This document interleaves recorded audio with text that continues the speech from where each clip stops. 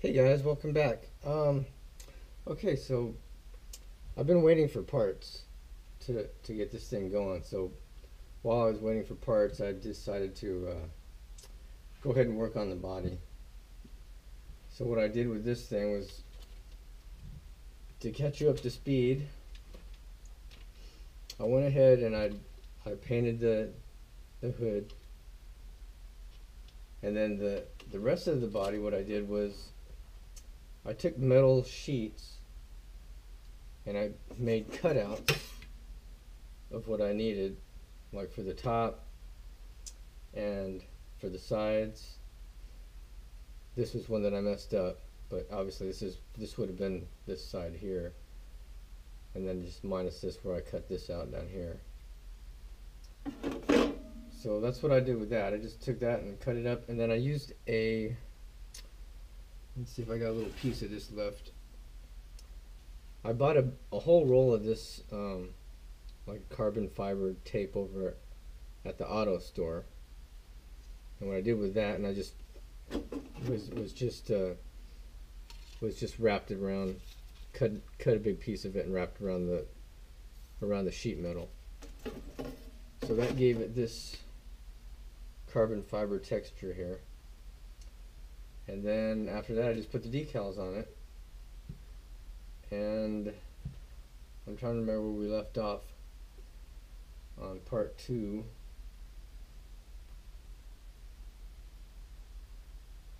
I think that was basically it. Oh no, wait. Okay, so I did receive one of my parts. I got the Panhard kit for it.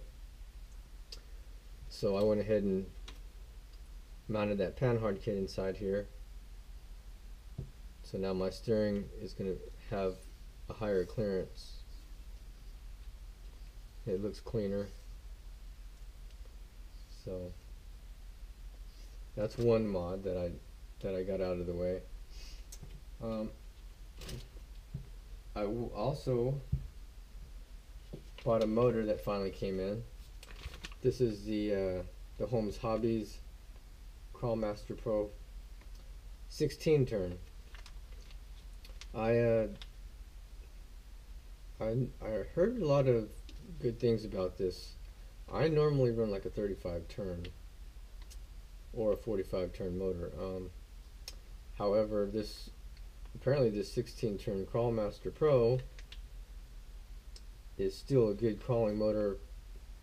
Plus, you get a little bit of speed out of it too, which helps out in certain situations, like if you're crawling over rocks and you kind of get to where you need that little bit of jump when you can hit the trigger and just give it that little bit of jump that it needs to get over that sticky point. Whereas sometimes you couldn't really do that with a slower motor. So anyways, I'm gonna go ahead and give this thing a try, and we'll see how that's gonna do. Okay, so I also found out something was wrong with my transmission. So I went and bought a rebuild kit.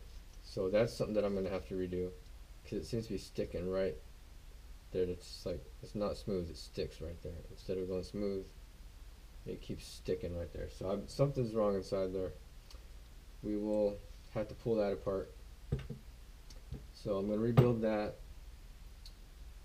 and after that I'll get the rest of my electronic stuff on here, and we'll try to hopefully have this thing done by the 4th video of this, hopefully. I'm also going to put that dig unit in it, and I'm still deciding on the rear steer. If I decide to go with the rear steer, I'll keep the axles. If I decide not to, then I'll have to change those out. So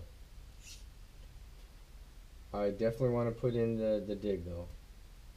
Anyways, so that's basically where I'm at right now in this build. I'll give you a little bit of closer shots so you can see a little bit of it. The hood, the top, what I did with the sides.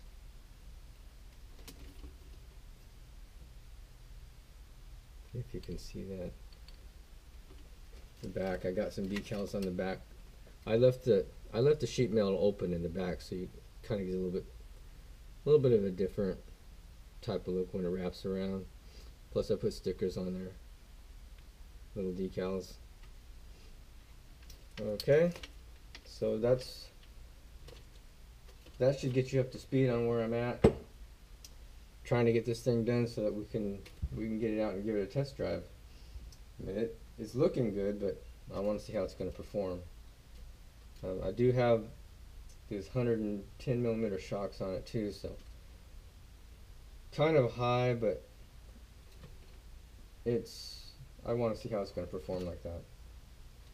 Hopefully we don't do a lot of flipping over or anything, but we'll see. Hopefully that dig will probably take care of that. I may even probably go with under and overdrive gears in the axles. So that's where I'm going to leave it right now, and then we'll come back. I don't know, I'm hoping video 4 will be complete. If not, we'll have video 5, and then a running video after that. So stay tuned. Thanks for watching. Like and subscribe. I'm out.